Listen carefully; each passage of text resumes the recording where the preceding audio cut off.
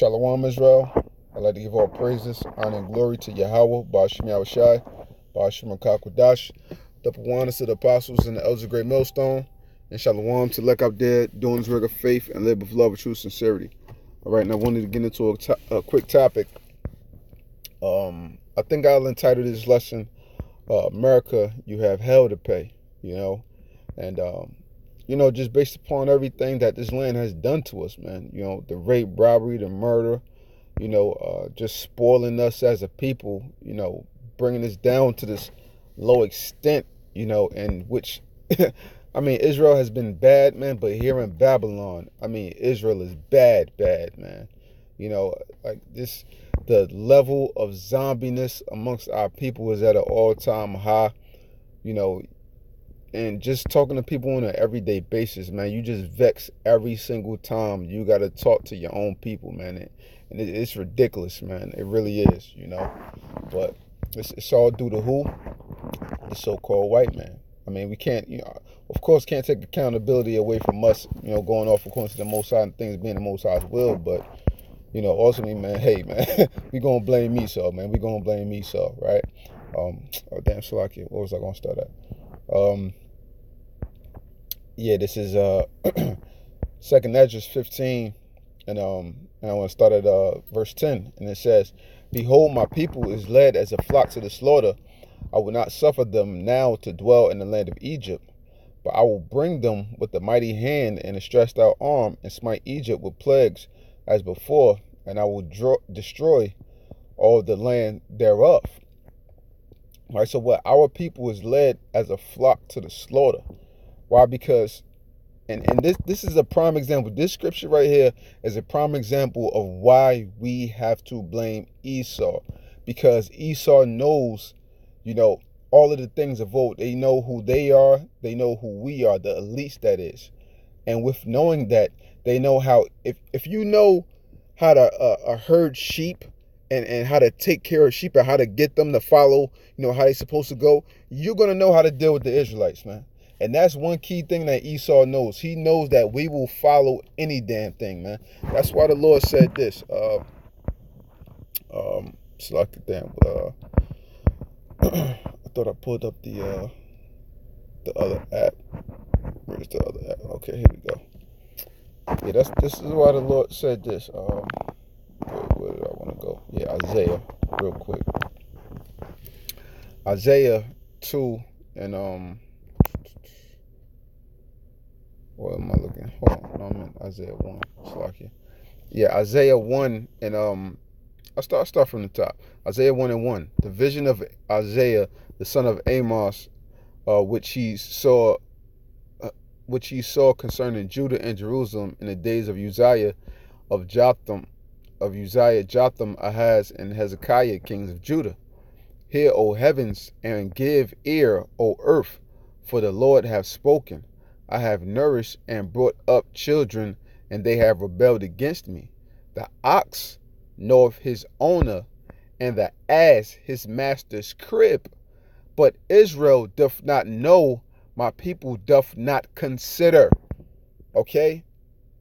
So the animals, they know where they belong to, but Israel, we don't know who we belong to. And Esau knows this. This is the whole point of them stripping away our nationality from us, according to Psalms 83. So we got to get all the way into this and break this thing down, man. Because all of this is a part of it. These are basic scriptures, but this just goes to show you how they knew how to work everything. And now look at the scriptures in which we just pulled. Look at the scriptures in which we just pulled. Esau has because we're in Esau's world, we're in his heaven right now. So he knows the keys to his kingdom. He has the keys to his kingdom. And he knows his ultimate key to his kingdom is to keep us down as a people, so that the Most High, the Most High, somewhat, in their eyes, seems like he's delaying his coming. Or like if we keep these people away, from calling on him, then it won't happen. That's what's in their mind, So they know what to keep us away from who we are, So just go into this real quick. Psalms 83 and 1. A psalm of Asaph, A song or psalm of Asaph. Keep not thou silence, O Yahweh. Hold not thy peace, and be not still, O Yahweh. For lo, thine enemies make a tumult, and they that hate thee have lifted up their head. They have taken crafty counsel against thy people, and consulted against thine hidden ones, right? Thy hidden ones, Israelites, right? They have said, come and let us cut them off from being a nation, that the name of Israel be no more in remembrance. For they have consulted together with one consent. They are confederate against thee. And then it goes, what, to list all the nations that are against us. And that's pretty much every damn nation upon the face of this earth. So they knew that they had to remove our name out of remembrance from our minds, from us coming back to who we truly are, and ultimately us calling back on the name of Yahweh and the name Yahweh Shai, man. So they knew that this was the key for them to keep their rule in power, for them to stay with the full strength and the fortitude of mind, and for us to be down and out, and for them to use us as the working class as nothing but the music and constantly keep us down on the bottom, man. This is the whole definition of a conspiracy here, man. You know, with the breath conspire, with breath being basically on one accord, starting off with Esau and all of these other nations. So you damn right they got a lot to pay for, man. You know, hey, the scriptures talk about what? They forwarded when our iniquity came to an end, they forwarded the affliction, man. You know, so it's because of them we still going through this shit, man. I mean, ultimately we know it's the Lord's will. You know, but as I said, hey, who we blame? We got to blame Esau, man, because he is the devil that the Bible speaks of, right? So, damn, Slaki, what was I at? Yeah, go back to 2nd Ezra 15 and 10. I'll read this again. Behold, my people is led as a flock to the slaughter. So as I was saying, you know, according to Isaiah, the 1st chapter, you know what? Israel is considered the sheep.